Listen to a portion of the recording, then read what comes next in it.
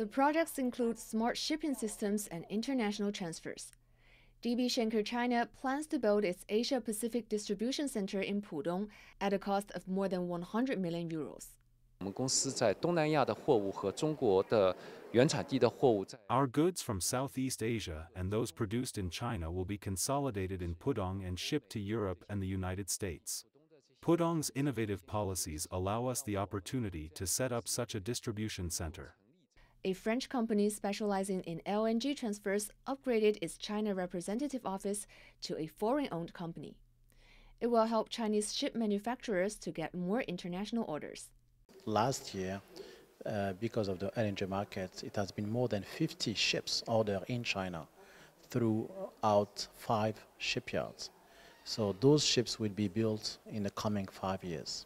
Pudong officials worked with the Shanghai head office of the People's Bank of China and Shanghai Customs and rolled out 10 new measures to support the shipping sector. We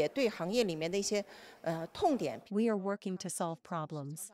For example, we're offering a Shanghai residence permit to captains and chief engineers. We'll open a fast-track channel for ship crews who don't have a fixed address to get a residence permit. We're working on detailed rules. The revenue of shipping services companies increased 7.6% in the first 3 quarters of last year. Among the world's top 10 ship management companies, 5 have an office in Pudong. Zhang Hong, Shanghai Live.